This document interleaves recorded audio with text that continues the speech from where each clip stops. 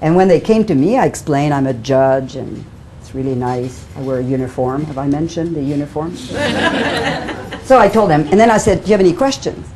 And two questions came that I'll never forget. The first one, which has nothing to do with your question, one of them asked me, how much money do you make? I thought I was prepared for that class. And if it's crossing your mind to ask me that question, just scratch this one out. Not a good question. So I said to this student, this kid, I said, well, actually, normally this is not a question. This is a very private thing, so you may not want to ask the others. I could see my other co-panelists were starting to be a bit fidgety. This, you know, you don't ask people how much money they make. It's very private. But actually, in my case, it is appropriate you ask me because my salary is paid by your parents. So it's a matter of public information, so I'll tell you. I told him, and that night my son told me I was very cheap because his allowance was pathetic compared to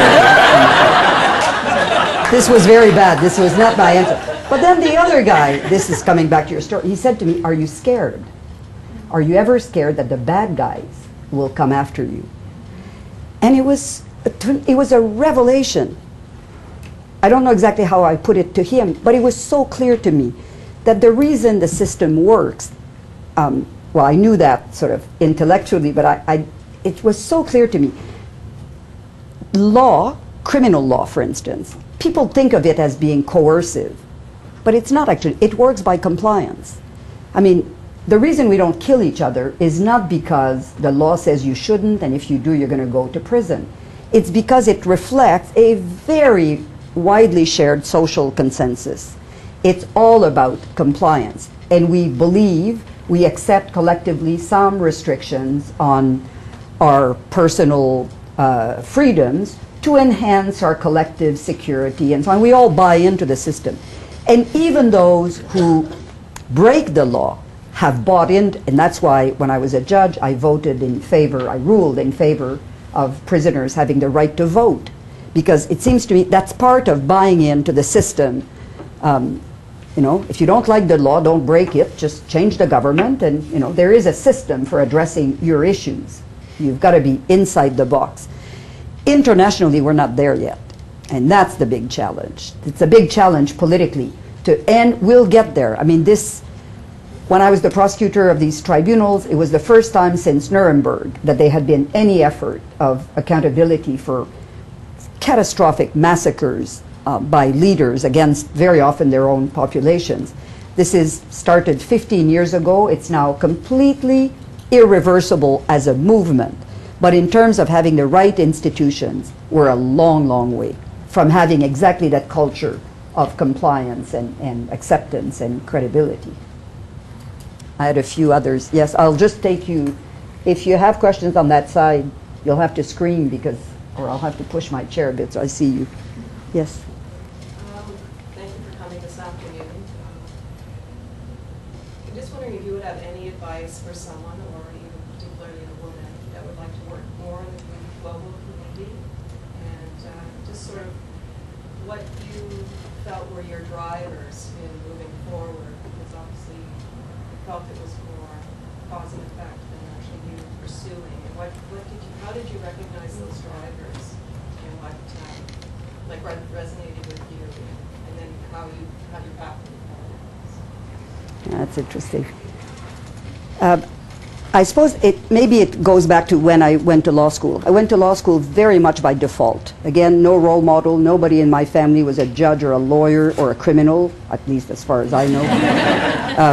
So I had no, but you know, you came out in those days with a classical college degree. You went to medical school, engineering, law. It was very, very limited. And most women, I'm the only one, I think another girl in my class came to law school, one or two went to medical school, and most others went to a kind of teacher's college or did like a master's in art history or something. There just weren't a ton of options. So I went to law very much by default. Medicine was not. I'd done too much Greek and Latin to feel that I qualified for anything scientific, and I had no particular interest. I went to law school thinking I had a general interest in public life, journalism, politics, just things vaguely interested me. And then I found, you know, talk about finding your match. Within the first semester, a lot of lawyers will tell you how much they hated law school. It was a perfect fit for me. I think it had the right balance of intellectual challenge. I mean, some of this stuff is just intricate, enough, not too much, but just enough that you have to work it out, with some moral and ethical content. It just was a very good fit. And then I realized in the law, I then found these pathways that had that as well. I taught criminal law for the most part, which again has exactly that. And then I never thought in my lifetime that criminal law would take this international scope. So when that opened, I mean, the opportunity to connect with that was just startling. And so it came, I think, essentially from my substantive professional interest. So for people now who even see potential international work or have an interest in that, I would say first get a skill, particularly in the human rights. You know, I worked in the human rights business. I met tons of young people who were all very keen to do that kind of work, human rights work.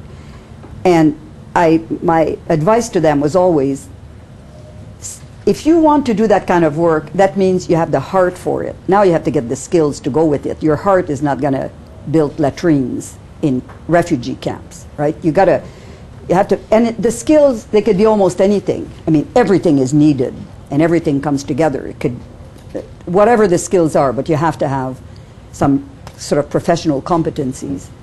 And in my opinion, if you can acquire languages, it's really critical because it's also the vehicle to sending signals that you're prepared to work in a pluralistic environment. To say it, but always to say it in English, only gets you so far. It helps to have the resonance that comes from having many languages. Yes? Just wanted to ask about your experience with the UN and the international crisis groups and in the context of Africa. You know, in the last 2 decades, I mean, we've seen in many regions of Africa with some pretty horrific things that have happened. And when you look at how deeply, how far back the roots of that go with colonialism, like what are your thoughts in terms of leadership in Africa today and sort of the prognosis or hope for peace and some stability across those regions in the future? Well, I could give you, first of all, the sort of vaguely scientific answer is that contrary to sometimes public assumptions, armed conflicts are seriously on the decline. We have, well, certainly we have fewer international wars, and actually we have fewer internal armed conflict now than we did even 20 years ago. And this is just data collected. This is in part because of the end of the wars of liberation in Africa, so all the wars associated with the end of colonialism. The end of all the proxy wars that were fought during the Cold War, where rather than the 2 big powers engaging, they were financing proxy wars in Africa and elsewhere in Latin America. So we're now actually surprisingly in a relatively peaceful time. And the numbers of casualties associated with armed conflict have also decreased considerably. In part, it's because of military capacity for kind of surgical strikes, you know, much more targeted interventions, or that the remaining wars are very low intensity wars. That's the good news. And many of those who are examining this conclude that it is in large part attributable to the increase in international engagement, in part by the humanitarian organizations from Médecins Sans Frontières to Oxfam to CARE that are on the ground. It's a kind of protection by presence, and it's flooded. It's not just the UN. It's a massive amount of large NGOs and local NGOs that are present and alleviating, in a sense, the intensity of war and a lot of its side effects by preventing a lot of casualties, bringing medicine and food and support. Leadership, I mean, you've studied it. I haven't. But it seems to me we often use the term always with a benevolent connotation. But in and of itself, it's a neutral term. You could lead in any direction. The leadership I have dealt with professionally was pathologically bad. You know, I indicted leaders, very bad leaders, but very effective leaders who mobilized people to kill and to do extraordinary bad things. But so my point is, leadership in and of itself, and the attributes, I won't say the qualities, but the attributes can be used depending on the nature of your project. To some extent, I think there's a historical momentum for transition in Africa, and we are probably just about to enter a transitional phase where the likes of Robert Mugabe, for instance, not only will not have the legitimacy that comes from their early contribution to the liberation of their country, but will also not enjoy the support of their peers who are still deferential to something they did 30 years ago. So I think there's a chapter that just has to close. And some of it, I think, is not dependent on one or two particular persons. Now, on the other hand, I think Africa will experience a lot of other challenges with the exploitation of natural resources. So there's an economic underbelly there where the Chinese are playing a big role, just at a time where the more traditionally dominant Western type multinationals had just started, very often through the pressure of their shareholders, to bring some element of social corporate responsibility or under more scrutiny. Now the competition is coming in with none of these constraints. So we may see, I think, a lot of sliding back in conflict generated around the exploitation of natural resources, which could be aggravated by climate change, which will increase competition for scarce resources. Yes? I'm interested that you said that the conflictual nature of the world is partly due to the problems with distribution of wealth that goes on. And I'm assuming if you've said that you must perhaps look for places where someone or something or some place is doing something about that. And because you have a global perspective, I'd be interested to hear whether or not you could share with us something that might be new or surprising or inspiring to us about some place or somewhere where someone's dealing with that problem of distribution of wealth.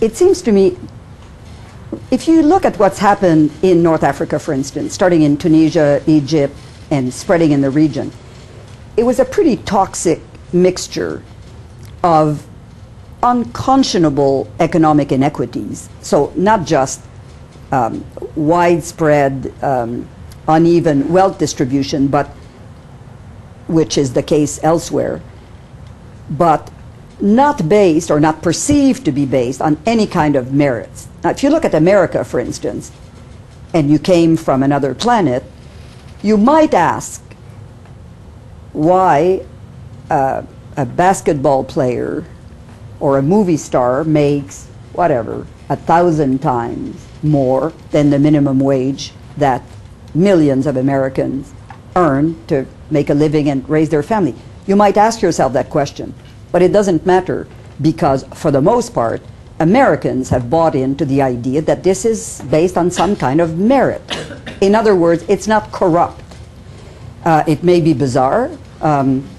Sometimes there may be some grumbling, but for the most part, the social contract has accepted that this is a form of meritocracy. There's a form of rational equity in it. In Tunisia, when the family of the president, particularly of his wife, were controlling just amongst a smaller and smaller and smaller circle of their closest family members and friends, inequities of the same nature, maybe not even greater or than you would find, say, in America, became completely unacceptable because there's no suggestion of merit, purely corrupt.